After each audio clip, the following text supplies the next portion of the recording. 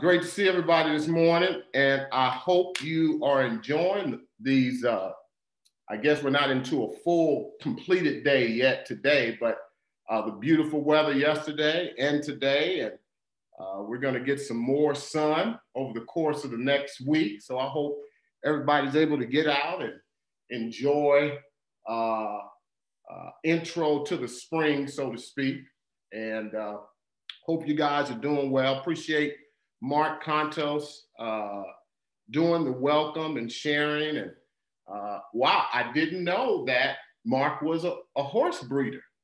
That's amazing, right? And, you know, just the experience God gave him to see the sun rising every morning. And that was great. It's great to hear Decker share about his manager, and sorry for his passing. And we'll say a prayer for his wife and kids. But I love what Mark said in regards to the contribution, or rather Eric, right? To choose faith over fear. And actually, I had not talked to Eric about what to say. And as the Spirit would have it, that's exactly what we're going to talk about today. In fact, I didn't even have a title for my lesson, but guess what the title's going to be now? Choose faith in Jesus over fear. Choose faith in Jesus over fear. A couple of announcements. This is the last week of the month. As we know, February is a shorter month.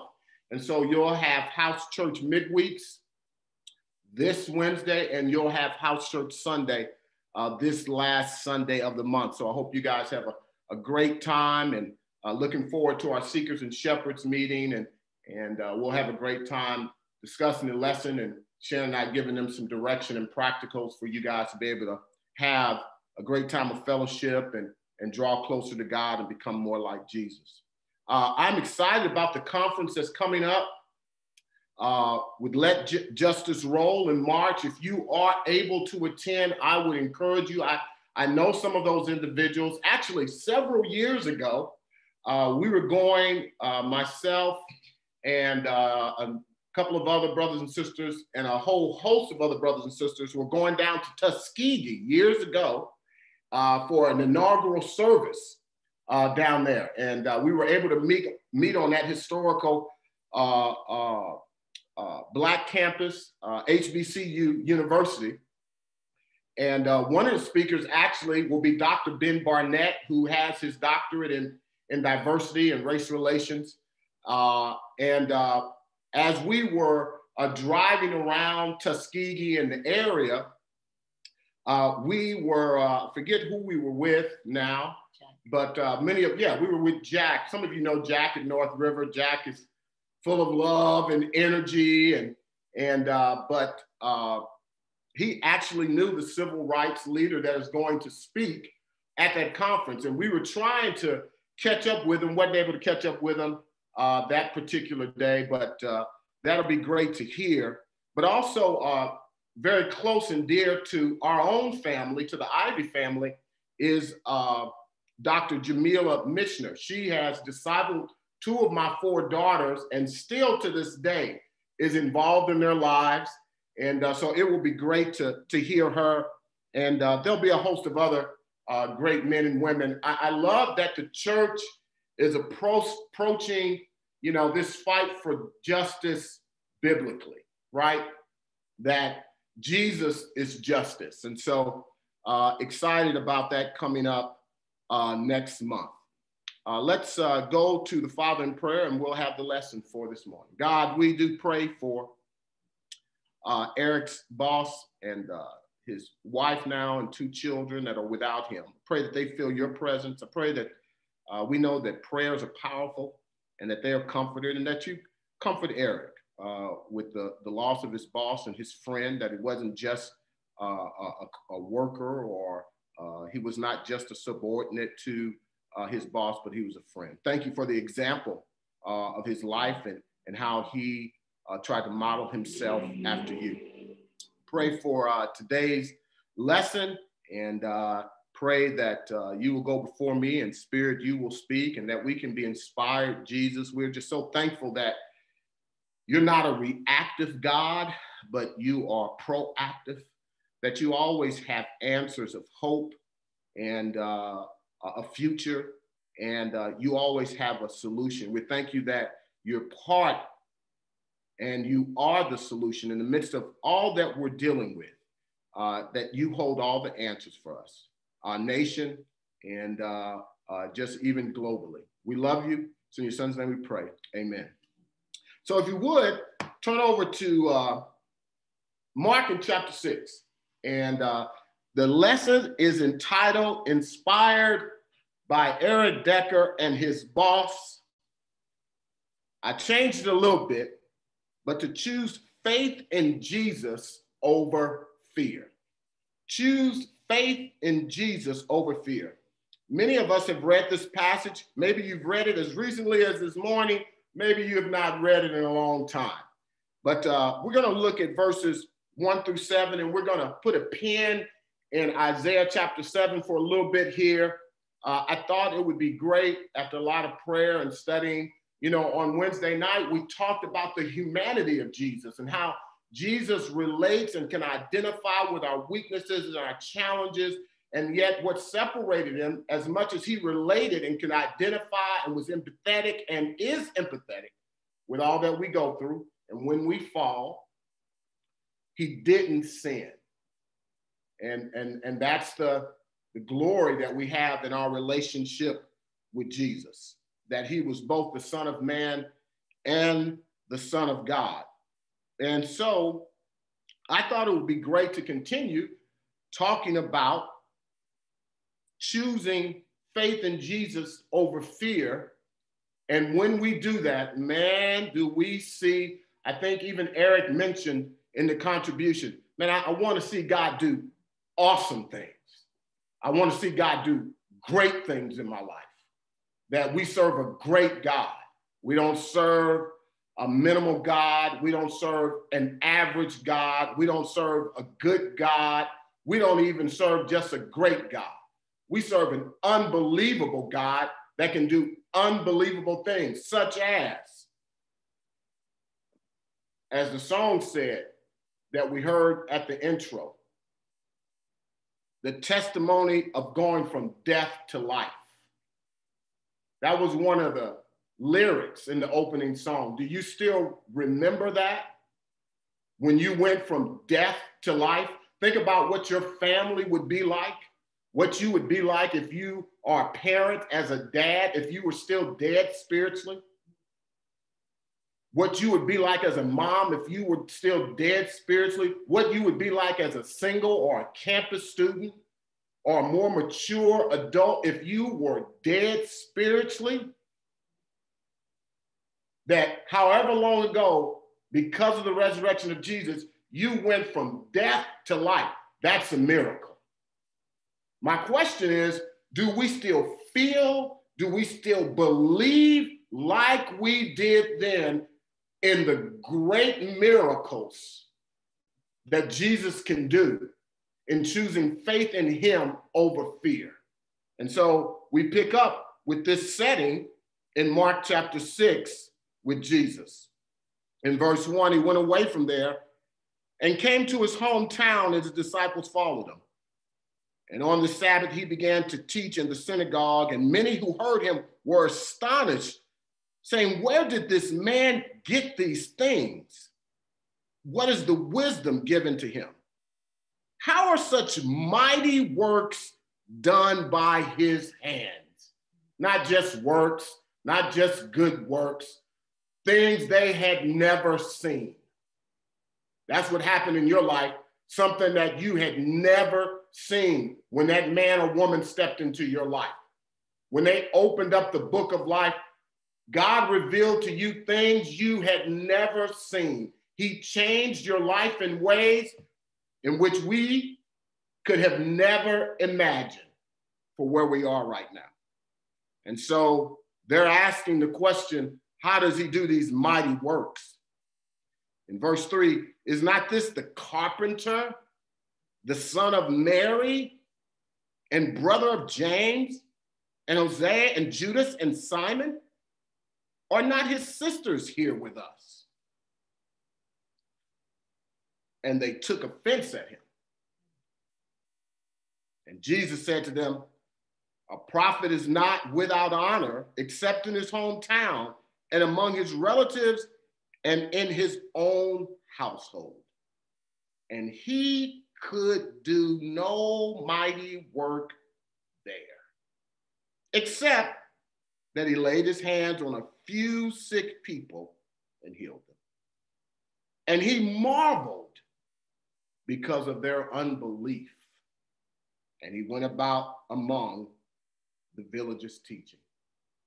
You know, I think it takes a lot for God to be marveled. When the scriptures speak of Jesus saying and thinking to himself that, in short, he is amazed at their lack of faith in him. He's amazed that they've given into the fears of their life over him, and he could only do a few things, a few works. The Bible even says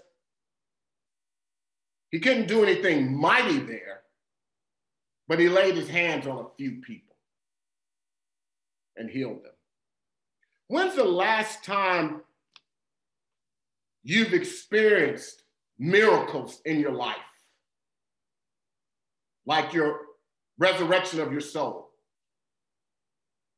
When's the last time you saw God work mighty in your life? Like when you put Jesus on as Lord.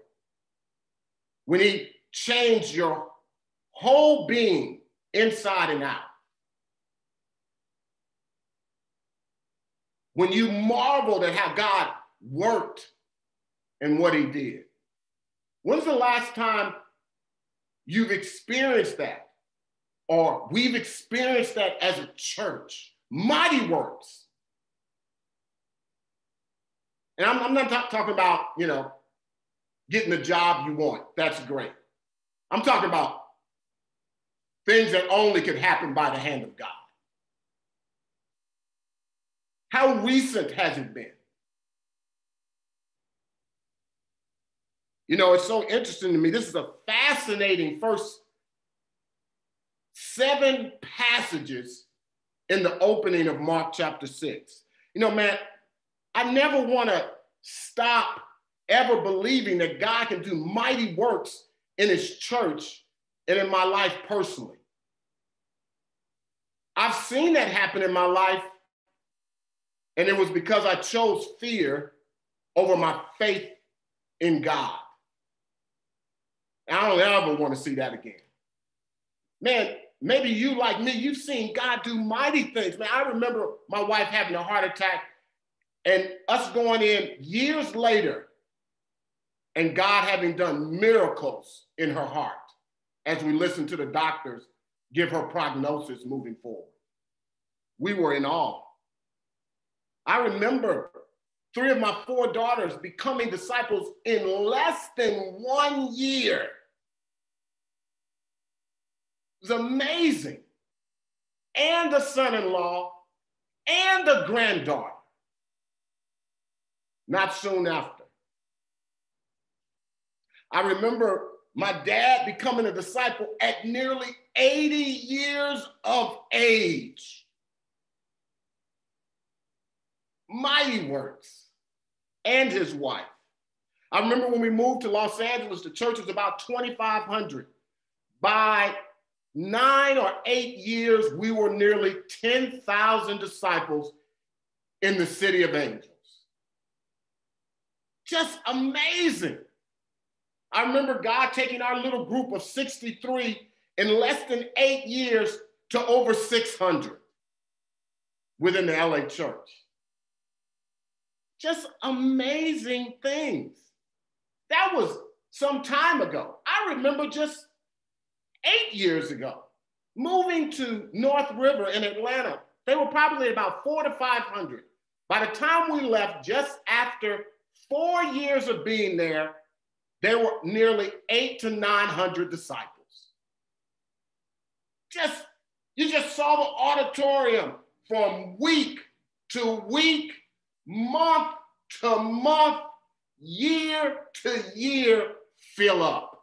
People were coming from all over the country. Renewed my faith in many ways. But that's still kind of a long ago. Just as recently as 2.5 years ago, Sharon and I, 3 years or so ago, we met a couple in Huntsville, JD and Claudette, Caribbean couple. They asked Sharon, Anton, would you disciple us? They took a church of about 12 to 15 disciples, and now at this point, in about 4 years, they're 50 disciples plus.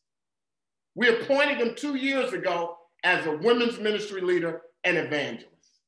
Mighty works. People are moving to Huntsville like people want to get hotcakes. They are growing unbelievably.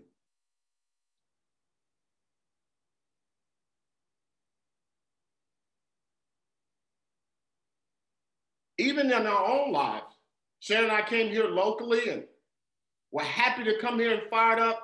And in less than 5 years, God asked us to serve the entire Southeast region.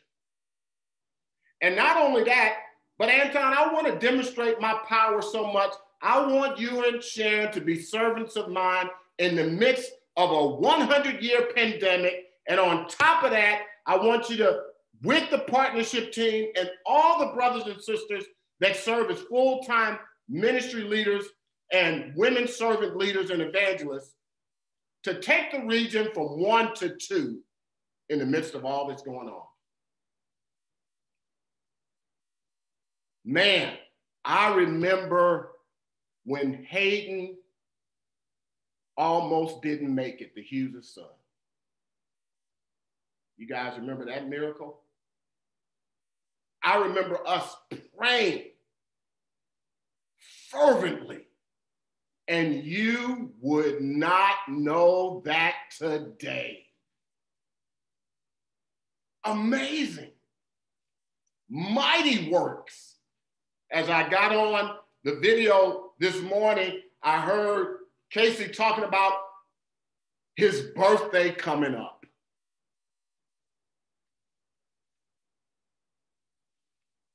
I remember campus just a year and a half, 2 ago, the brothers and sisters that became Christians, Jacob and Sydney and his relative, all out there in Seymour. Miracles happen. How about Daryl's cancer going in remission and Kurt's? Miracles, mighty works. When's the last time you've seen mighty works done in your life and collectively as a church family? Because you chose faith in Jesus over fear. You know, it's interesting. Jesus was teaching effectively and wisely throughout Nazareth, but the people in his hometown saw him only as a carpenter. They were offended. He's only a carpenter.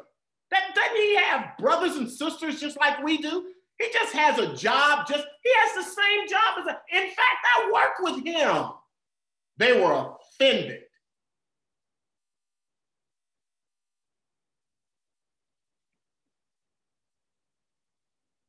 They said he's no better than we are.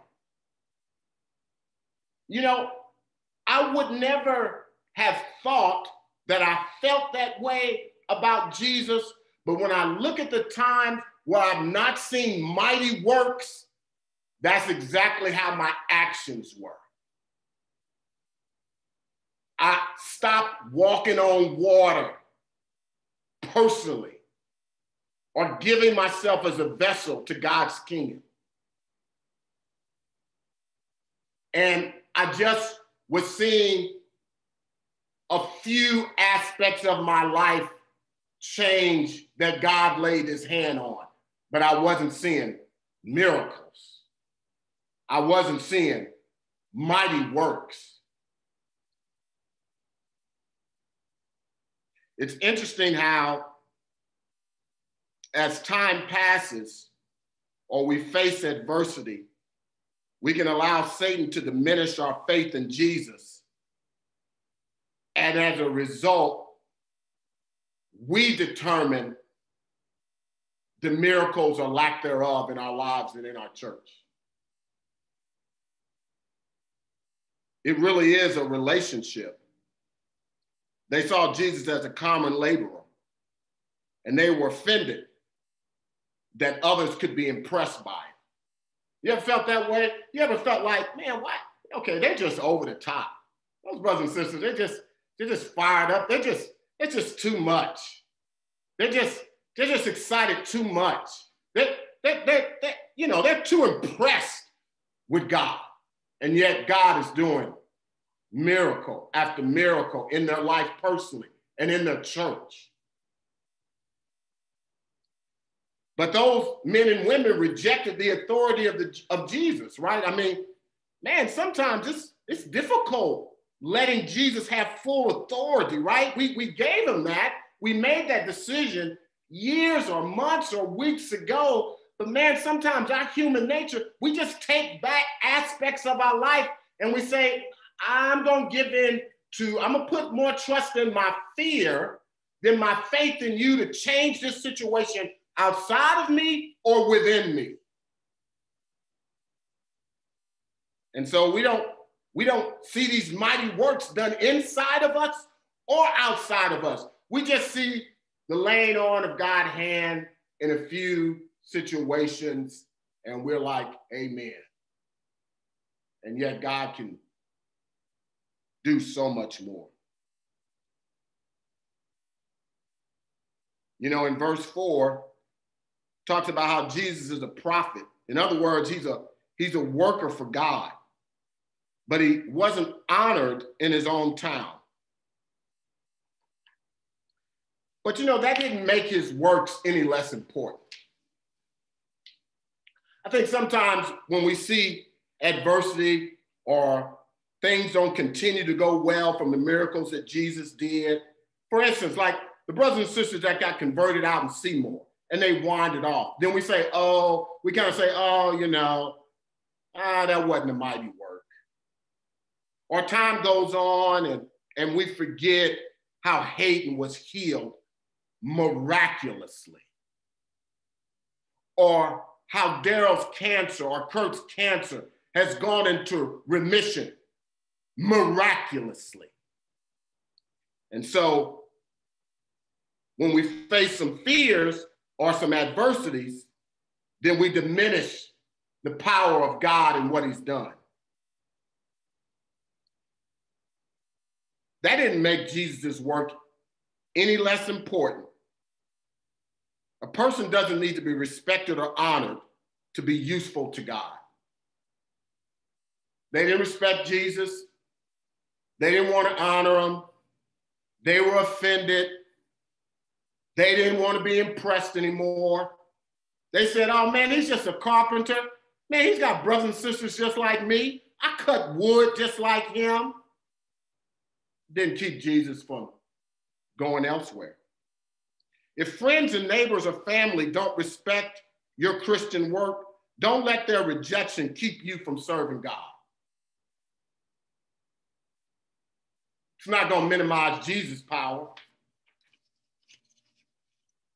I appreciated what Decker had to say.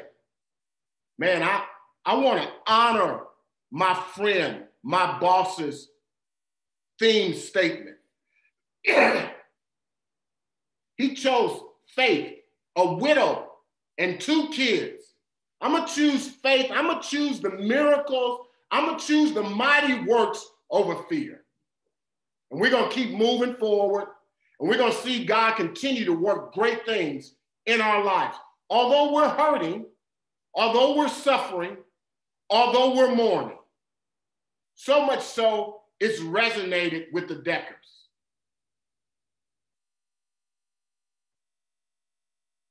You know, what's interesting, you look in verse 5, Jesus could have done greater miracles in Nazareth, but he chose not to because of people's pride and unbelief. You know, it's interesting. Jesus does have boundaries.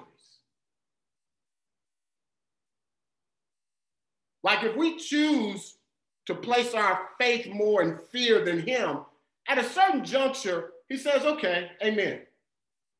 Let me go look for people that want to be used to see me do mighty works, not just a laying on a few hands. You look over in Proverbs in chapter 8.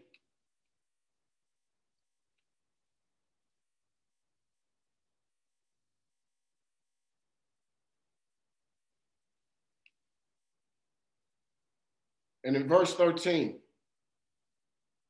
the fear of the Lord is hatred of evil, pride and arrogance, and the way of evil and perverted speech I hate. You know, man, I've seen the times where I have lessened the authority of God in my life because of my pride, and he wasn't able to do mighty works in me, or me be a part of God's great family and see him do great things in his church. It's interesting how we play a part in that. And I look back now in those moments and I see how my lack of humility affected not just me personally seeing God do mighty works in my life or my family or my children or different, but in the church, like we are a body. Like it's very clear when you look at Mark chapter 6, just the first 7 verses, we're in this together. Don't think that our or your or my lack of faith in Jesus doesn't affect the whole in terms of him doing mighty works.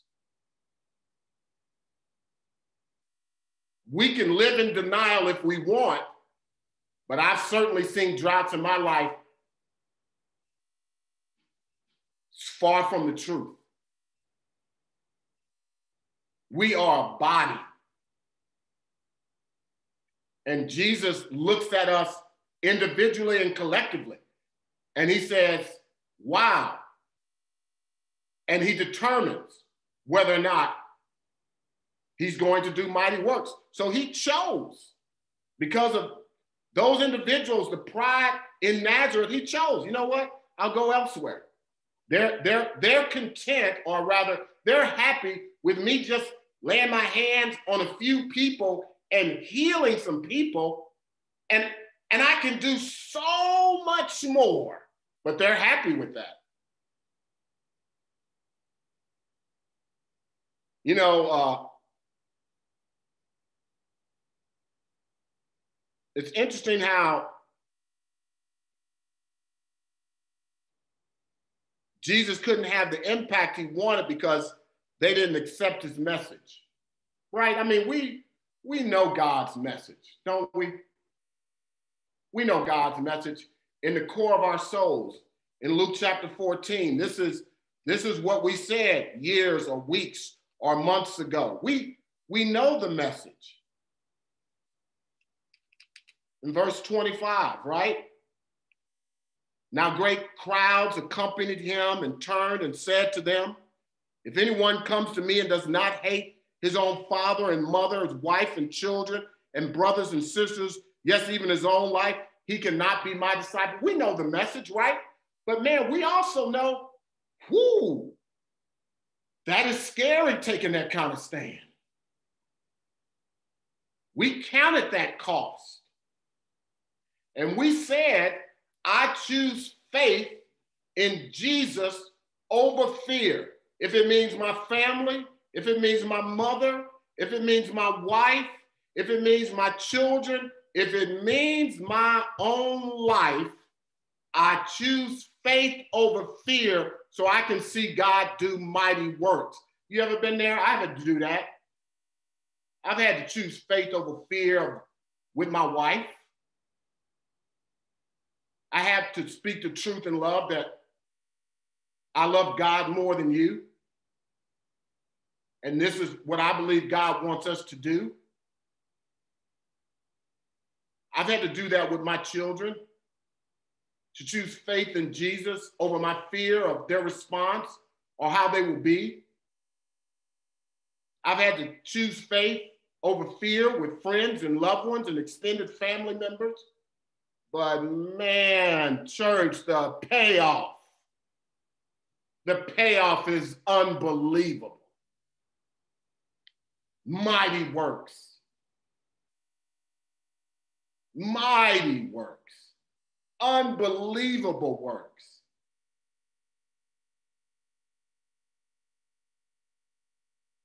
We know the message. It rings loud to this day in our hearts and our souls. In verse 27 of Luke 14, whoever does not bear his own cross and come after me cannot be my disciple. For which of you desiring to build a tower does not first sit down and count the cost, whether he has enough money to complete it? Otherwise, when he has laid a foundation and is not able to finish, all who see it mock him, saying, this man began to build and was not able to finish. How are we going to finish? How are you going to finish? Now, I want to go out strong whenever I go. I want to go out seeing mighty works done in my life personally and in God's church. Knoxville, Huntsville, Nashville, Fayetteville, North Carolina, Columbia, South Carolina, Atlanta, Georgia, North River, Alabama, Mississippi, Jackson, Mississippi. I want to see God do mighty works with my children, my daughters, my son-in-law, my grandkids, my great-grandkids. Because when you lay it on the line, when you choose faith in Jesus over fear, mighty things happen. But when God sees that we just are satisfied with a few laying on of the hands and some healing here and there, then he goes to find vessels that want to see mighty works done. And we see it, right? We see it in Mark chapter 6. He goes on in verse 29, otherwise, when he has laid the foundation, not able to finish it, everyone who sees him, all who see it began to mock him, saying, this man began was not able to finish. Or what king is going out to encounter another king in a war will not sit down and first and deliberate whether he's able with 10,000 men to meet him who comes against him with 20,000. Remember when you sat down and you counted the cost? I remember my spiritual birthday is coming up March 9th. Sharon's comes up this week. I'm so glad by God's grace, I'm still on fire for mighty works. There have been times in my life when I haven't been. But I'm so thankful that I believe in the power of Jesus still to do mighty things, no matter what the adversity. Because my faith isn't in the miracles. My faith is in Jesus. And I counted that cost. It'll be 37 years ago. And I still believe Jesus is the 10,000. He's the 10,000 to whatever the other number is in my life or in my character or in my heart.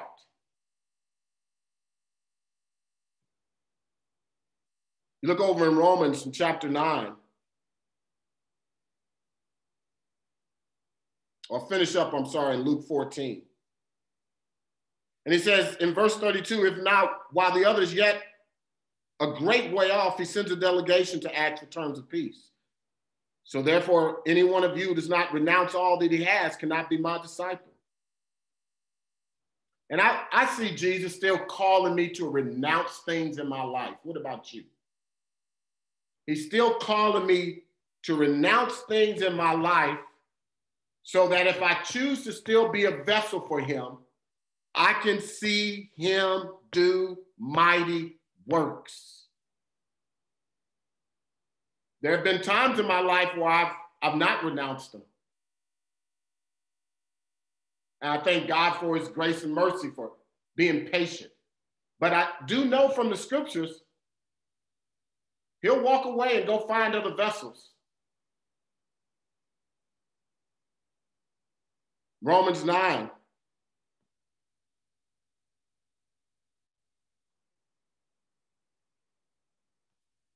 In verse 23.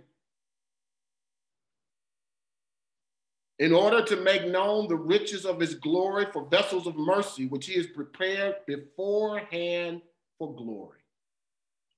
Right? The miracles inside. Ephesians 3:16.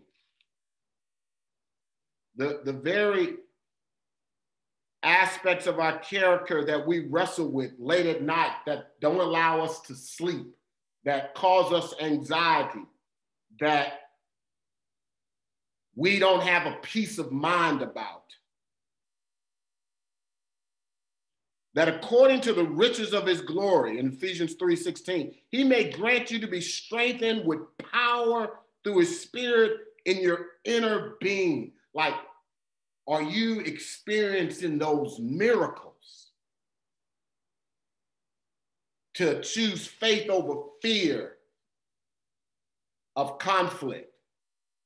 That you'll see a miracle in God to give you the courage to deal with whatever it is, to see mighty works done. That inner being, that's a miracle, right? That's the same stuff that we said yes to when we made Jesus Lord. That power that changes us, that makes us even look different on the outside is so powerful. In fact, the Bible tells us when we experience those miracles of inner strength, we become radiant. The Bible tells us that we shine like stars in the universe, that we stand out. You've been there, right? I've been there. You've been in public. You've been around somebody. Man, I can tell you're a follower of Jesus. Are you a follower of Jesus? Man, I saw how you conducted yourself in that group. What church do you go to? What do you do for a living? What's your name?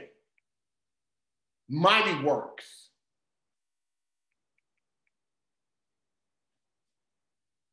God wants to do mighty works in our life.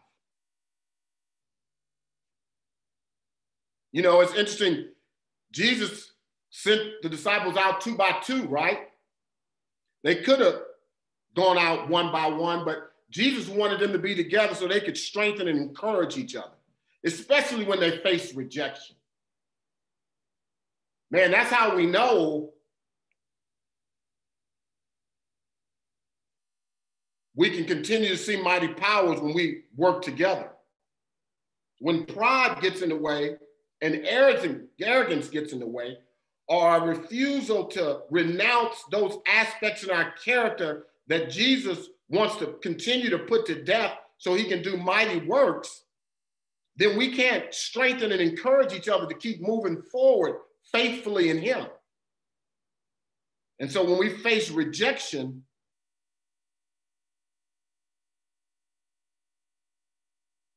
it becomes just a few healings, his hand touching a few aspects of our life where we see him work. Our strength comes from God. But interesting enough, God meets many of our needs through the teamwork that we have with each other. Right? We see it all the time. Sports, work, military.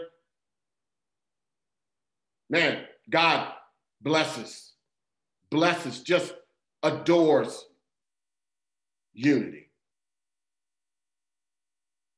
So today, as the Downs get ready to lead us and take us to the cross, man, my hope is that no matter where we are, man, I don't want to settle for Jesus just laying his hands on a few people to see a few healings. My prayer and hope is that, man, you personally, individually, a unit, a family, a house church, a Bible talk, a church, a community, a region, a kingdom, and we want to see mighty works done because of him. Let's get ourselves prepared for the Downs to lead us in communion.